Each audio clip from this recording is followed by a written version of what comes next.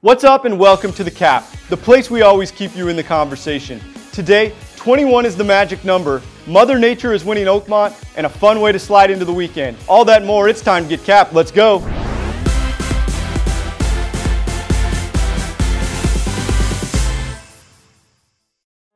"21 is the magical number of the day, so let's jump right into it.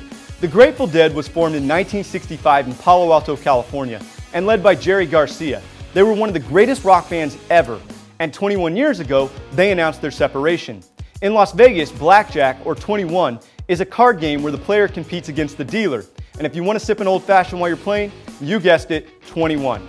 And last night in Seattle at CenturyLink Field, the U.S. men's national soccer team was staring at the number 21 because it had been 21 years since the U.S. had gotten to semifinals in the Copa America. But thankfully, now that slate can be wiped clean because the U.S. beat Ecuador 2-1 thanks to some masterful coaching decisions by Jurgen Klinsmann. Superstar Clint Dempsey had a goal and an assist, and the LA Galaxy's Gyasi Zardes had the game-winning go-ahead goal. Now the U.S. moves on to Houston in the semifinals to meet either Venezuela or Argentina in a possible matchup with Messi. The bad news for the U.S., they have 3 players suspended.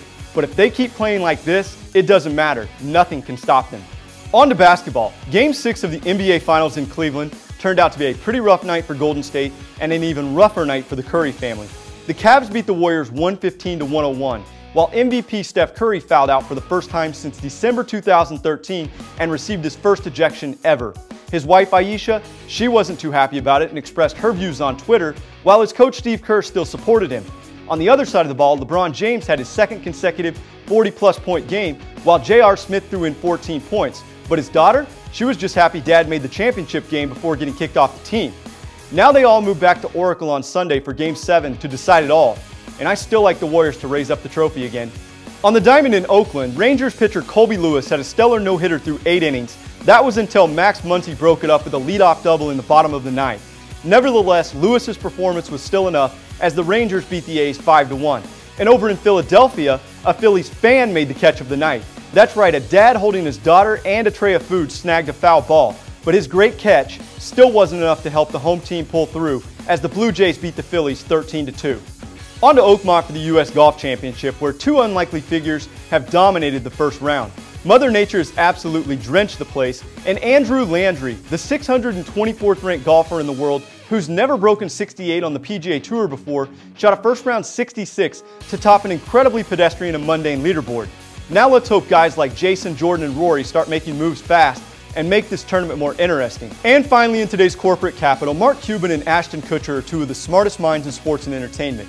Cuban owns the Dallas Mavericks, while Kutcher got in on the ground floor of tech companies like Airbnb and Uber.